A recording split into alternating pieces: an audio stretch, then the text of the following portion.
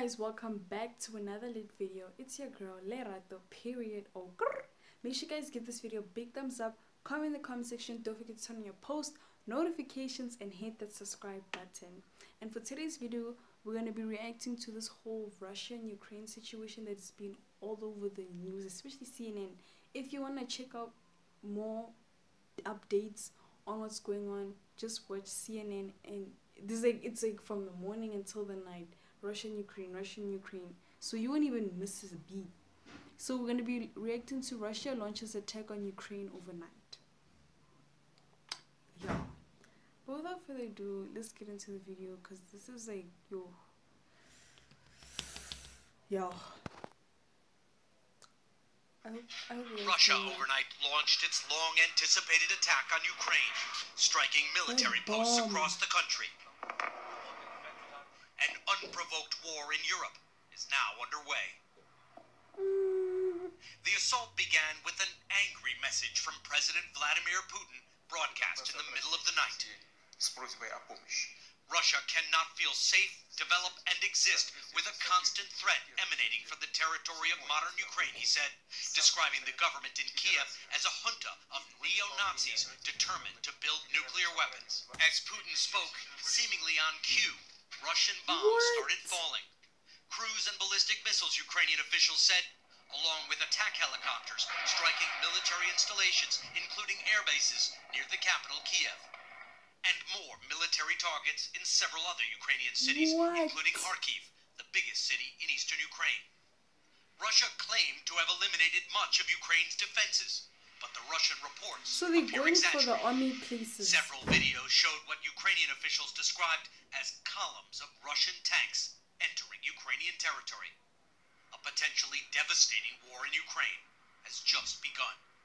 But so far it appears to be a gradual assault. Putin, who said he does not want to occupy the country, may be trying to take Ukraine without having to fight hard for it, appealing to the military so he wants not to take to resist. Ukraine. But there are no signs Ukrainians are raising the white flag. President Zelensky, in a pre-dawn appeal, told Ukrainians to stay strong and calm as he announced the start of martial law. While some Ukrainians in Kiev were heading out of the capital, many are determined to stay and resist. In Mariupol, people this morning were stocking up on cash with long lines in the ATMs. How are you feeling? I'm nervous and I'm trying to keep my children calm, said Yulia. Putin says he's doing Ukrainians a favor by trying to get rid of their Nazi fascist government. What do you think about that? We don't need his protection, she said, and dismissed Putin's claims as lies. Supermarkets were flooded too, 45-minute waits for checkout. This is our Ukraine. I'm staying. I'm calm. I'm even smiling, said Ivan. Ukraine has mobilized its forces and begun to defend its cities. The government is calling for urgent blood donations to treat the growing but still unclear number of casualties. Putin, in his message that launched this military offensive, seemed to have a special message for the United States, reminding the world that Russia is a nuclear power and said that anyone that tried to stop Russia's actions would face terrible consequences.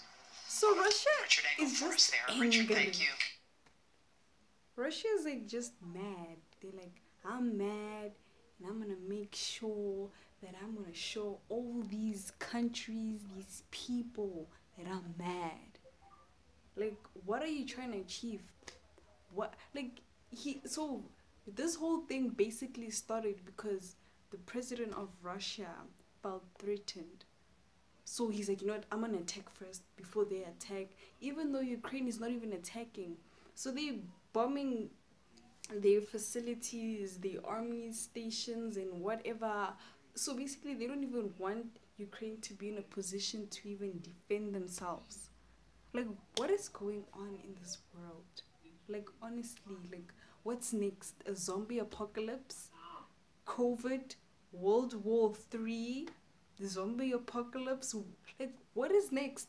Like, things are just like always getting worse and worse and worse. Like, I don't even know what to say. Like, did you see the lines at the ATM Did you see, like, imagine the lost person, because in ATMs you have to continuously fill. I hope those people even got, like, what do you even do in that situation? Like, how much money do you have to take out of the ATM to have enough? Because you don't even know how worse things are gonna get. How much food do you have to buy until you feel comfortable enough with that this is gonna last me? Like, if you're even staying at a refugee, when are you even gonna have time to go back to a supermarket? When? I honestly don't understand why this is happening. It's just, I don't know, it's like the world is slowly coming to an end. That's the only, like, conclusion I have on the situation. Like, everything is just happening, just like the economist said in the previous video. Like, one night, one day, everything was perfectly fine, and then the next morning people are waking up to sirens and bombs being dropped. Like, imagine you sleeping at home and you just hear a bomb down the street. You just hear a bomb down the street. I don't even know what to say. It's a movie. Like, these things happen in movies. Like, and so many people are dying. Like, so many people. Imagine you have kids. Imagine you're a parent and you have kids. Like, what do you do? I'm just thinking about the stress that these people are in. People are distressed right now. But at least, because I heard on the news, it said that America's gonna try and help Ukraine, and Russia's like, you know what? You can call America. You can call whoever.